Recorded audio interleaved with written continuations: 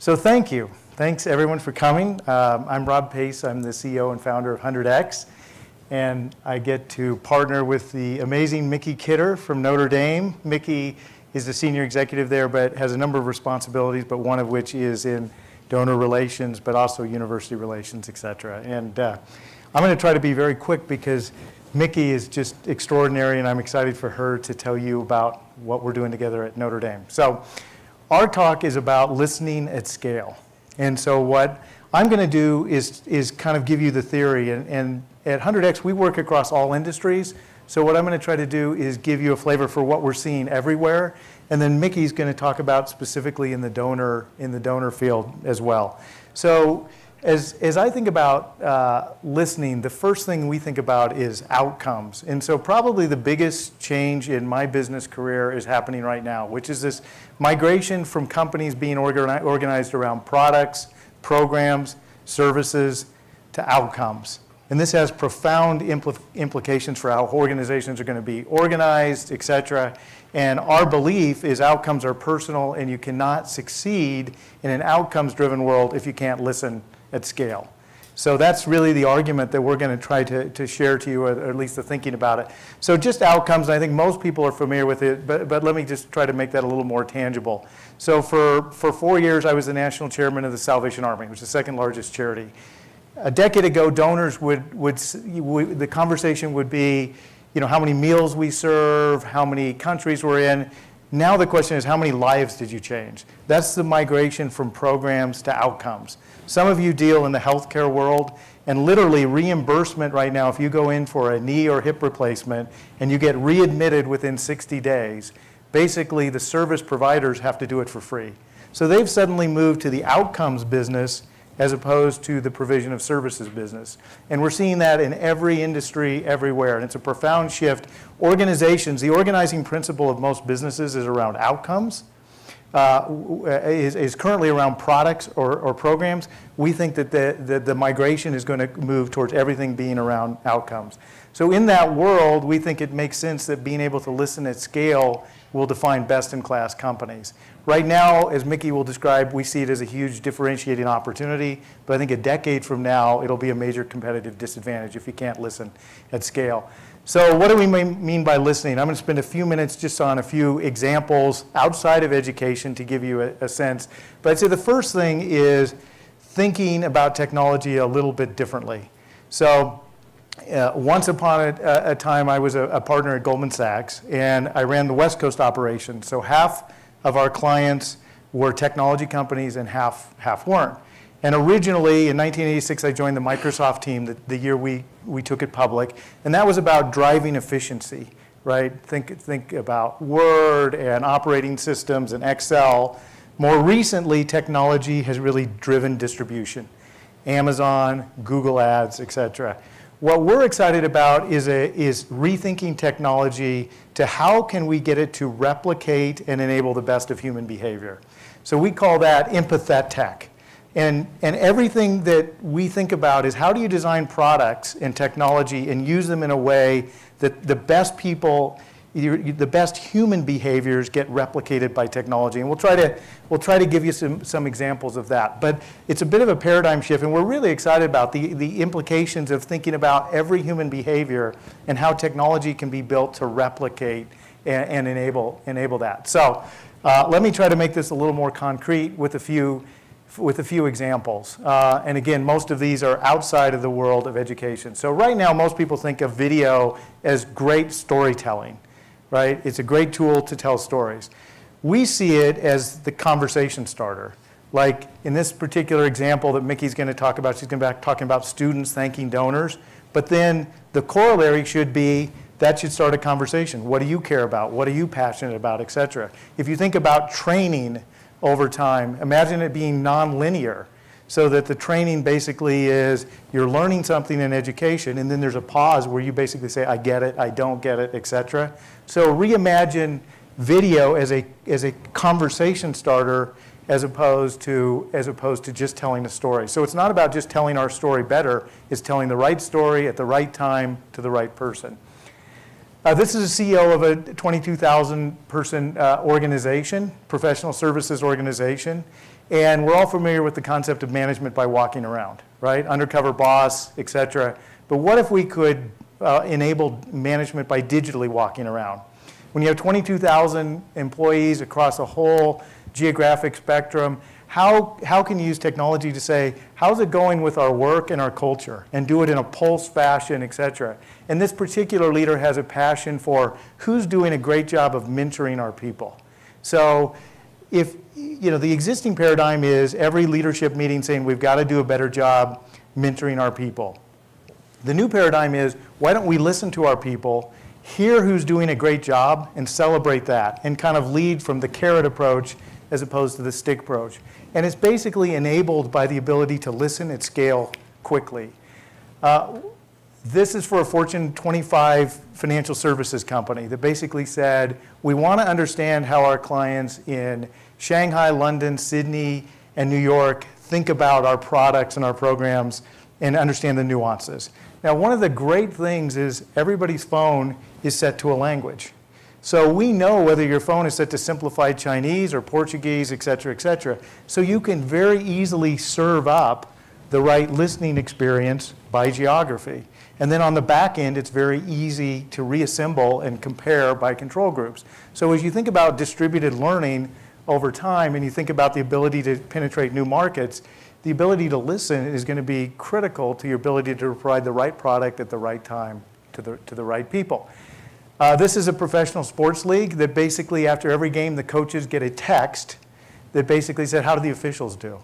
It's a 30-second process, right? We actually put the pictures of the officials up there. It would only work in the context of a text. Think about getting the coaches in a professional sports league to answer an email, et cetera, et cetera. The idea for education is after every board meeting, after every advisory committee, some of your key volunteers, why aren't you sending a little something that says, how did you feel about the meeting, et cetera, et cetera. So the solution we're trying to get at here is how do you reach really busy people and make it easy? And we get a response rate of close to 100%. But it's only because it's a 30-second process. And it's easy, and it's received in the channel that they would like it. Just a couple more examples, and I'm going to kind of move to the results. So this is a consumer products company with 3.5 million, a sales force of 3.5 million people. Like many of you, you spend an awful lot on technology.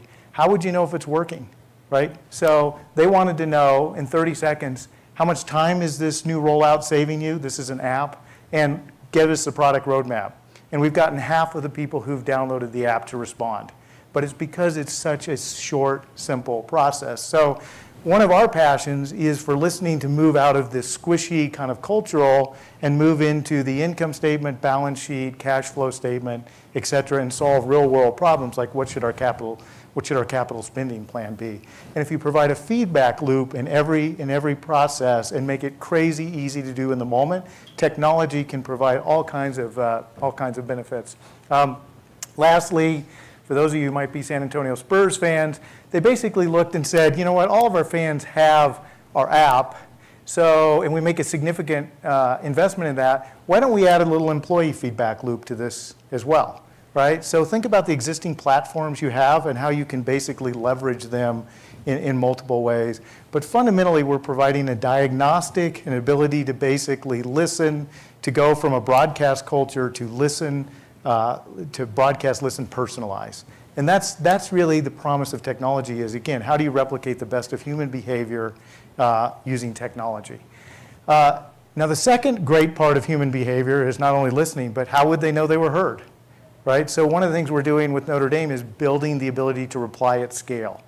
So if somebody tells you, if a group of people, if 7,000 people say, I like this, how do you start serving them up with the right information? How do you attach a video that says, like you, I'm struggling with this issue from a career standpoint, and basically provide the right group that ability to close the loop. So, and Micki will share this. It's been kind of amazing how blown away people are when an organization like Notre Dame actually closes the loop, right? As opposed to it just going into this dark hole.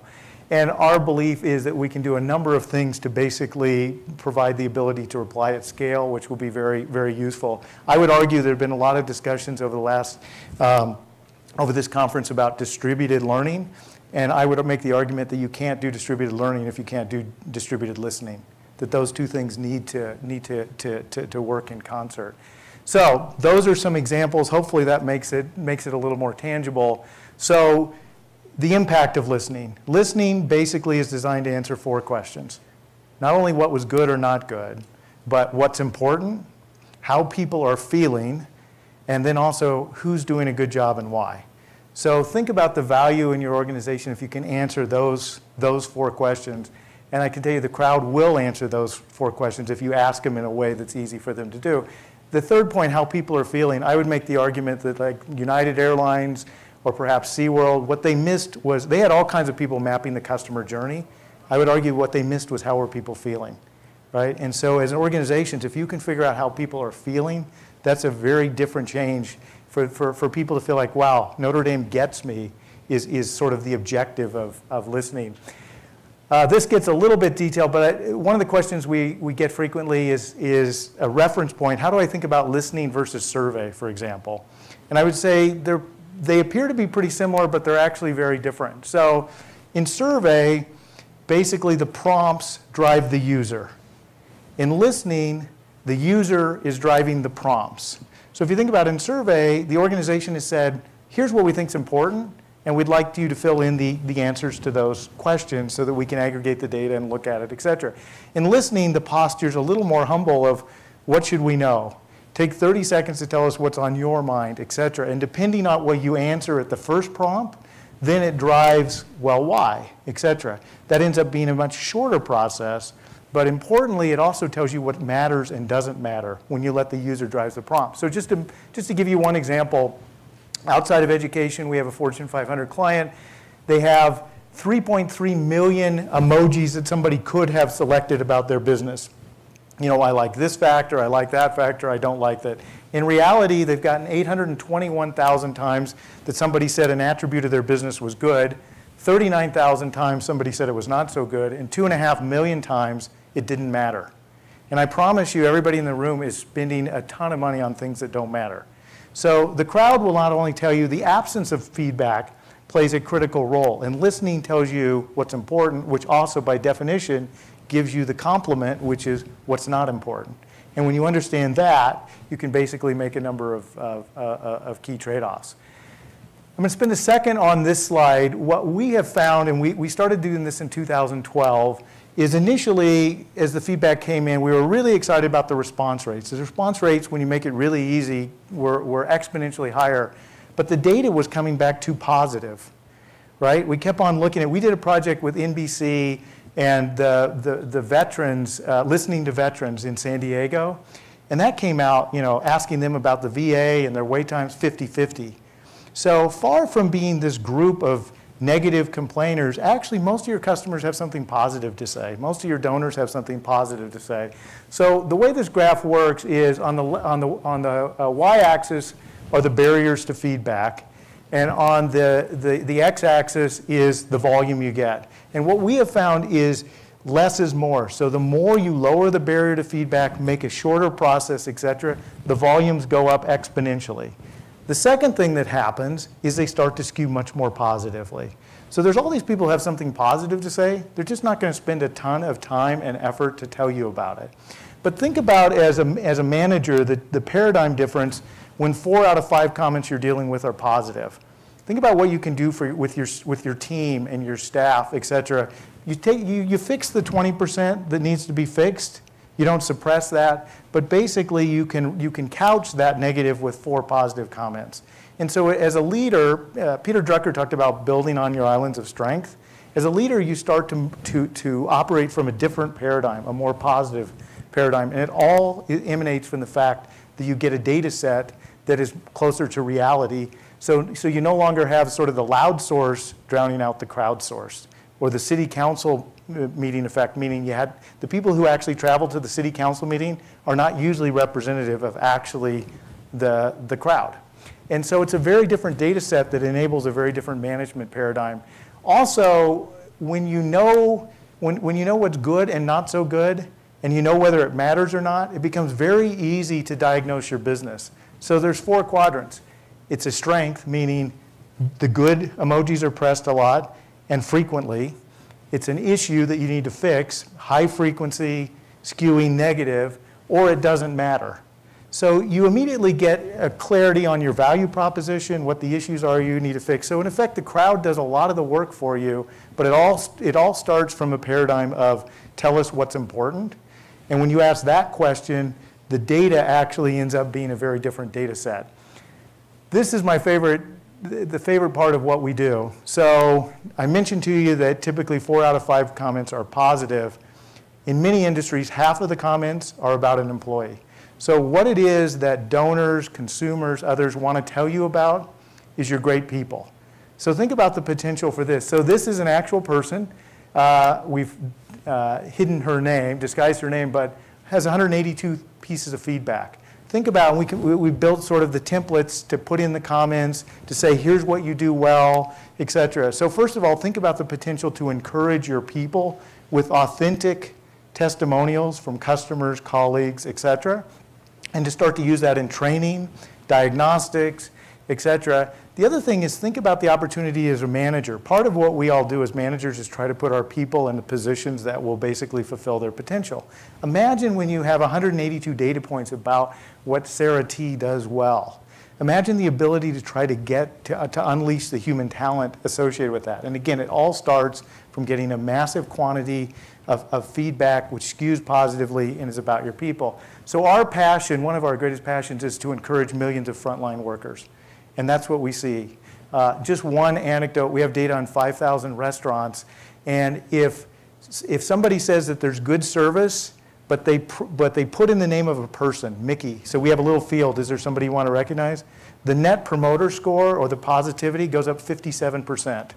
So think about the potential, from a donor standpoint, people to give to people, not institutions. So if that personal connection, I think, is something that is basically totally underappreciated, and if technology can actually, ironically, play a key role in facilitating that personal connection, that's an example of kind of empathetic thinking.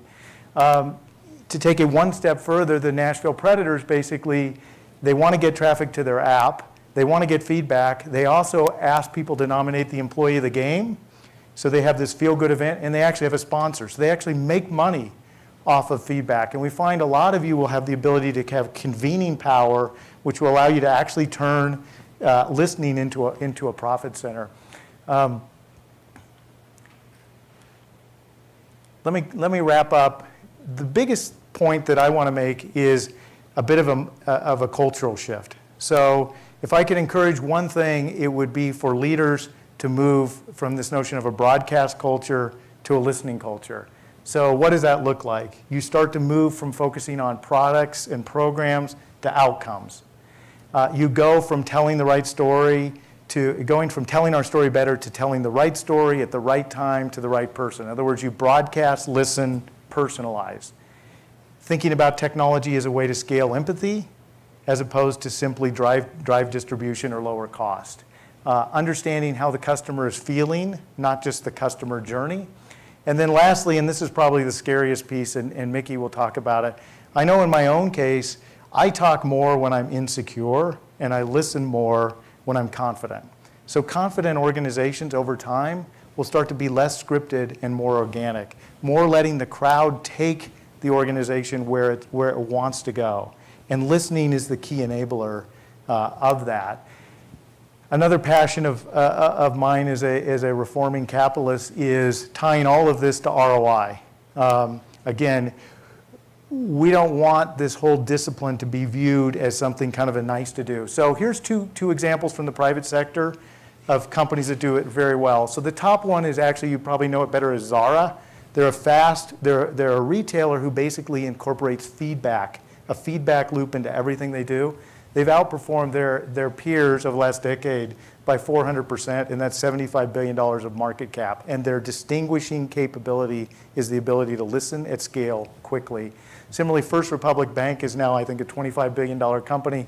They've, over the last 7 years, have outperformed their competition by over 2-fold, and all they do is obsess with customer outcomes.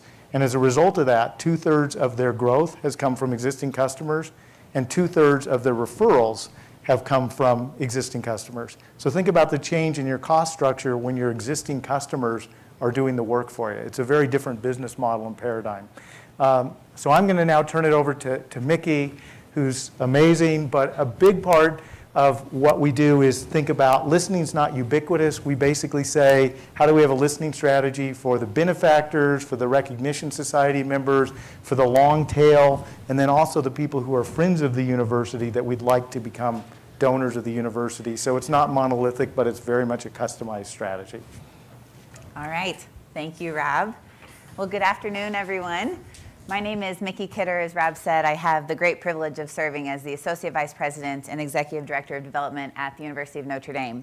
And I want to speak with you today really about two components. Both components were referenced in the title of this session in both talent management and philanthropy.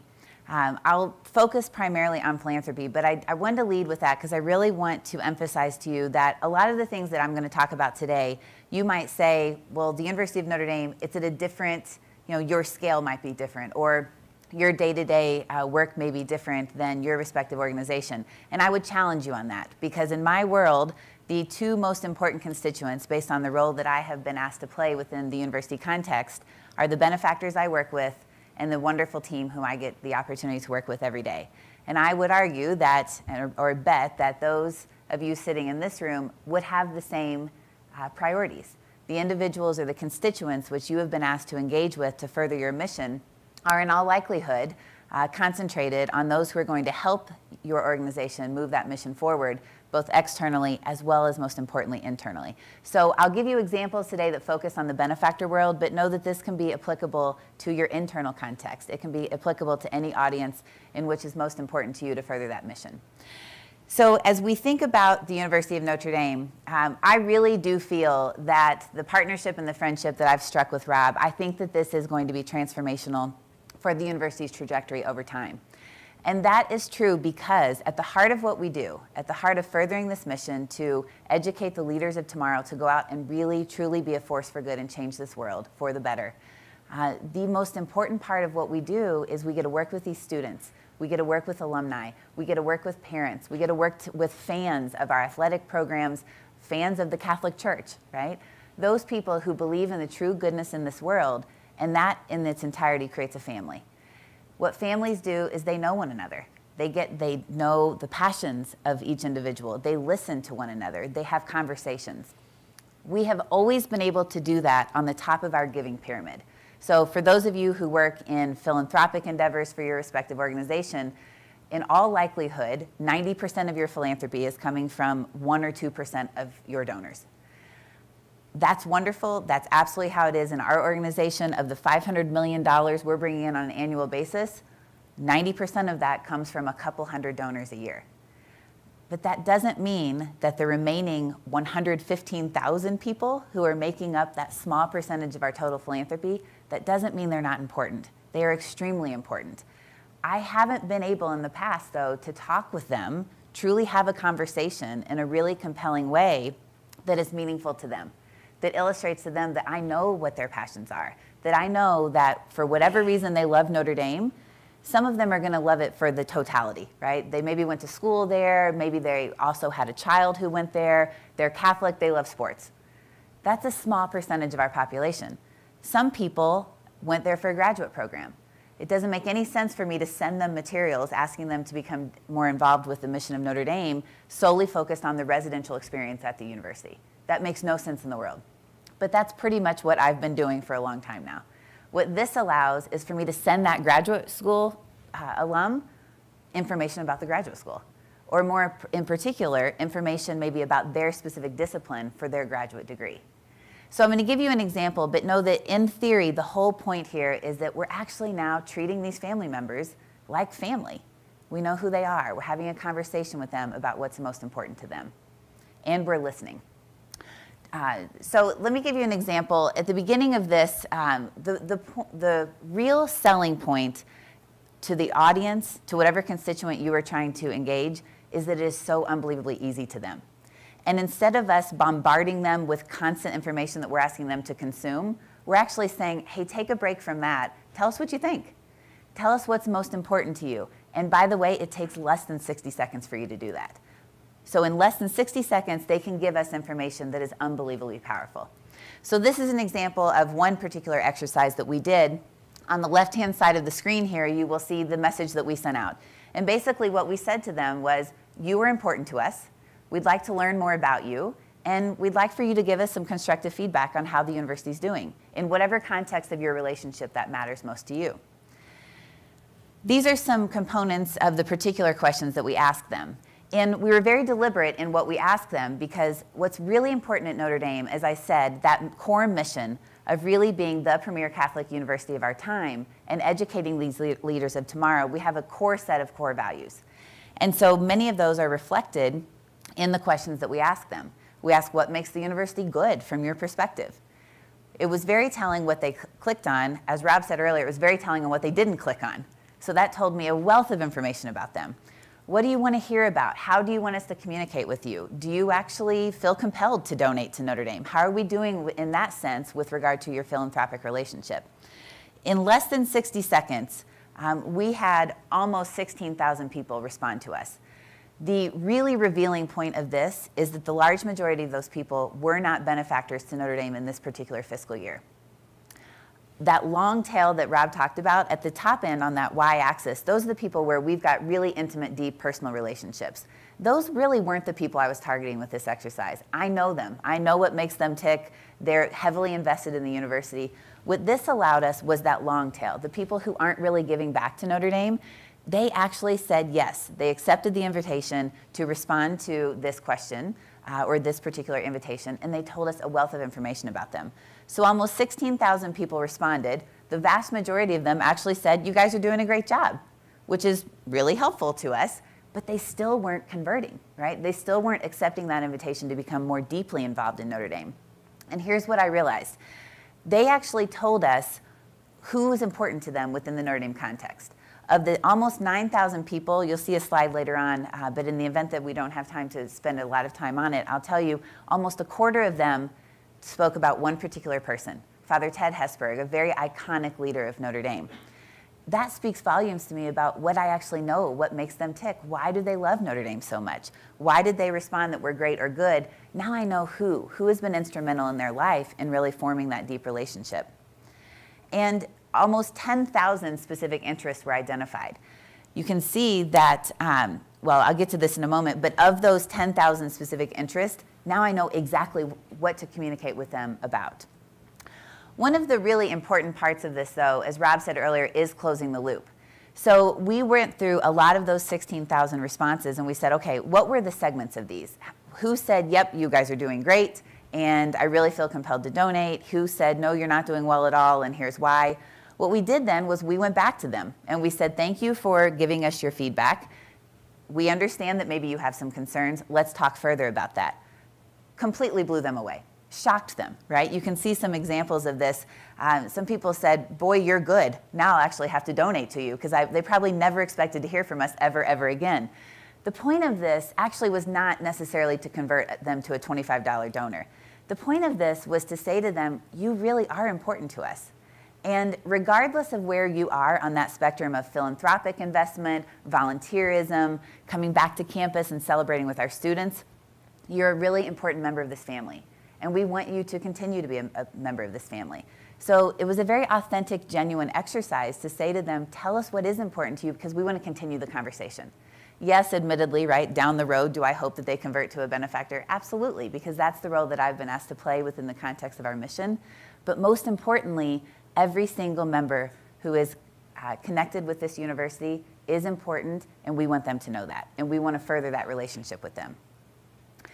So I mentioned this earlier. To expand on that, really at the heart of it, it is that we're treating family like family now. And so I would encourage you, as you think through maybe your specific constituents or your audiences that you're focused on, are you creating a robust dialogue? Or are you simply bombarding them with information about your respective organization? That would be kind of what we have been doing, right? We're broadcasting information to them, but we don't know anything about how they're consuming it. We don't know if it's appropriate, if it's applicable, if it's actually striking a passion with them. And now we do. So this is also similar to what Rob spoke about in terms of this broadcast the information out, really effectively listen, and then personalize that communication back to them. What it started doing for us is creating a true conversation. So as I said earlier, people who might have an interest in undergraduate programs and we were sending them information on Catholic mission, not hitting the mark, right? But people who now responded to this, this exercise and this conversation, now we can personalize that information to them. This is an example of one way in which we were to do so. So we had a lot of members of the Notre Dame family say to us, we really care about students. We really care about helping students come to Notre Dame for this experience and this education, and we care about financial aid within that context. So we created a video. These were all first-generation students who were on significant financial aid, and they told their stories. It was simple as that. It brought a really human element to the stories and brought campus to life for these individuals. We sent this video out to those individuals who told us that. We asked them for more feedback after they watched this video, and the content of which they told us is instrumental in now the next conversation with them. So they were able to respond, what did you like about this video? Did you like that it brought the students to you? Did the topic resonate with you? What do you want to hear about as we move forward? So we broadcast out initially, we listened to them, we personalized the context again, and now we're listening again and we'll personalize even further. So this idea of this conversation is ultimately what we're driving to. I wanted to mention, in addition to the individuals and the topics, so we got information like, I'm interested in academics, or I'm interested in athletics, or I'm interested in Catholic mission. In addition to that, as I said, we got information on the people who have been instrumental in forming their relationship with the university. But we also heard from them specific words that really resonate with them. How to message to them is also a really important learning lesson from this dialogue we're creating. So now let's take that individual who maybe they are an alum, they went to school, we know that the undergraduate experience is really robust and meaningful for them. We know that Father Ted Hesburgh was instrumental in their life, truly changing their life. Now they told us why. So they told us that the character that Father Ted brought, the character development, we learned that leadership is really important to them. Now I can construct an actual message that is meaningful, of high impact, and in all likelihood will prompt them to continue that conversation with us. And hopefully down the road, deepen their relationship in more meaningful ways through volunteerism, through getting them back to campus for reunion, things such as this. So how the conversation is constructed is also so incredibly important. As you guys know, if you're trying to communicate on scale to hundreds of thousands of people, every single word has to matter. And now I have feedback from these important constituents telling me exactly what they want that language to be, exactly what words are meaningful and of high impact to them. Here's an example. Rob spoke about this from an employee standpoint, but I'll give you an example within the philanthropic framework, how this power of recognition of individuals is so important. So a significant number of people wrote back to us and said, Mike Bray is really important. Mike Bray being the coach of our men's basketball team. So now I have this great matrix that I'm able to create of, I know exactly who said to us, yes, athletics is the driving factor for my relationship. I have now even another subset of people who said, and by the way, Mike Bray has been instrumental in my life. I've been able to share with Mike the impact that he has made on those individuals' lives and share with him the feedback that these important members of the Notre Dame family said about him and how they described him. So they described him as competitive, which we would hope he is, but they also described him as classy. Like they like the way he's coaching and leading these incredible student athletes on our campus. So I shared that information with him, and then I shared it with the people and told them that I shared that with Mike and what his response was. Blew them away, right? They never in a million years would have thought that that loop would have happened, especially at what is perceived to be a large organization, right? That matters, what they said, and not only does it matter to us, it matters to Mike. So we created that loop and that conversation. A byproduct of it, though, which is extremely important to me, is now I have a short prospect list for really important funding priorities for the basketball program. We're creating a conversation, and we've invited a small group of individuals to become closer to that program. And that's important to them and will be fruitful for the university in the long run. So the power of recognition and the power of people in creating that dialogue it is tenfold in terms of its impact, both to the institution as well as to these people. Rob mentioned this earlier, but I wanted to just give you and make it more tangible how exactly you can understand what themes you may need to touch on.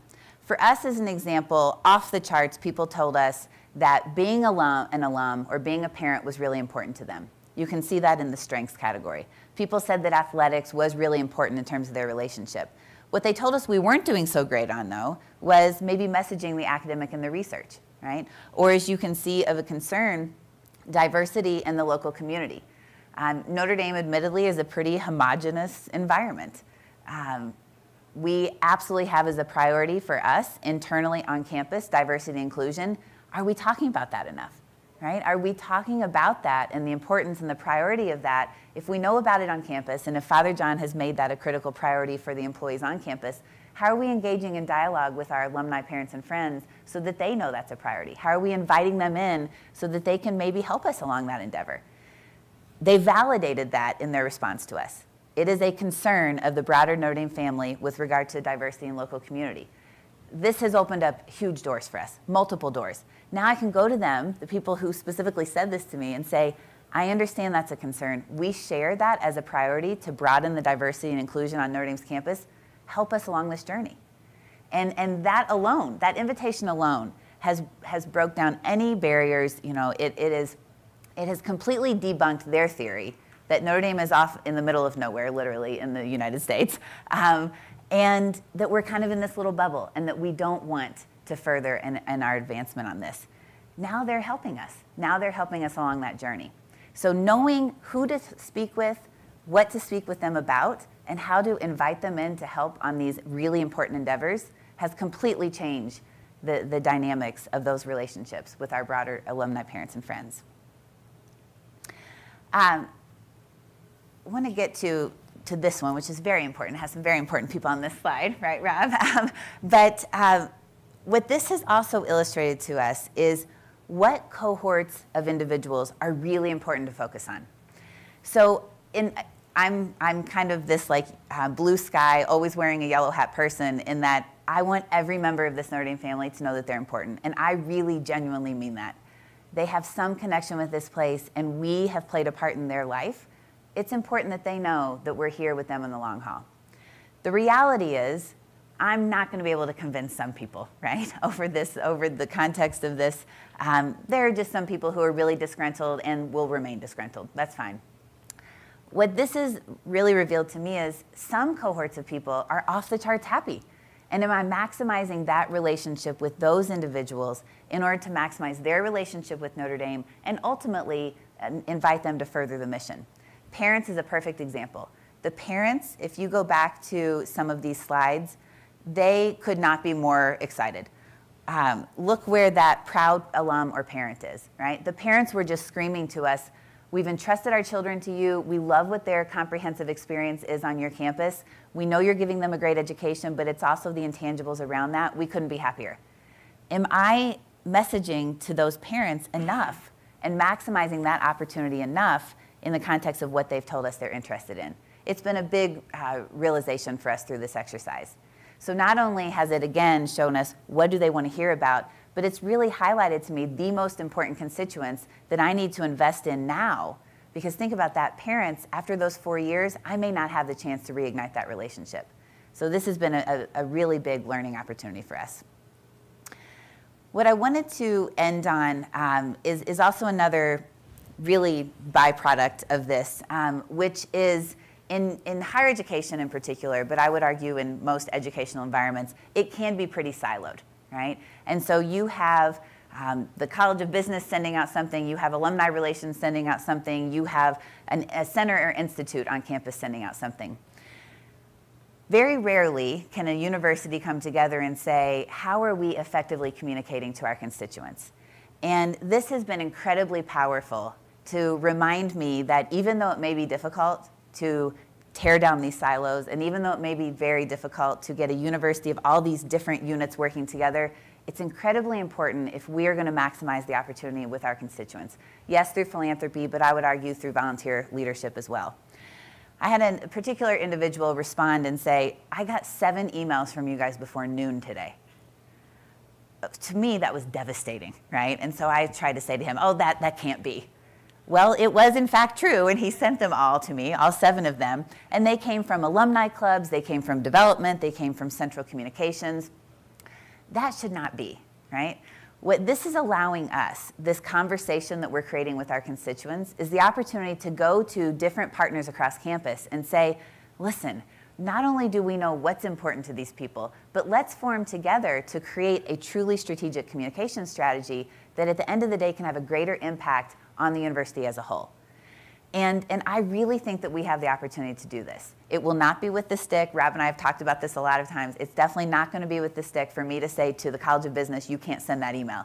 What's the carrot to the College of Business to convince them to work with us in partnership to most effectively communicate with our constituents? And we have a great opportunity to do that because now everyone is telling us exactly what they're happy about and what they're frustrated about. And they're frustrated with the barrage of communications we're sending them before noon on any given day. So the long-term vision for this, I've explained to you a couple of scenarios of the short-term impact where we have now been able to collect information, go back to them, to these individuals with a more personalized message. The short-term impact has been incredible. The long-term strategy of this, though, is to, on a more regular basis, create this true listening culture. And so we are creating what we're calling the Notre Dame Listening Center, which will be a tool that we can use internally to very quickly, efficiently send out information, personalize that engagement in a more robust manner than we ever have before. But it's also about closing that loop on scale. So where I've been able to communicate to 200 people in a particular case, yes, we heard you and we know that you like to learn about this. Now we can do it at scale to say to the masses, here's what you've told us.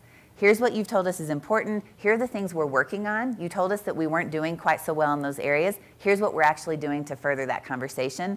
It's a little risky for an organization that's pretty risk averse to put ourselves out there and say, yes, we heard you. You're not pleased with diversity and inclusion. But if we're going to move the needle, if we're going to deepen these relationships, it's hands down the right thing to do.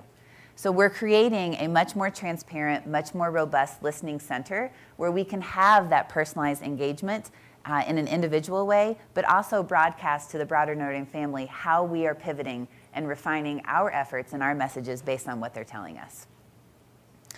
To close out, I just wanted to end with a quote, actually is from the founder and CEO of Peloton.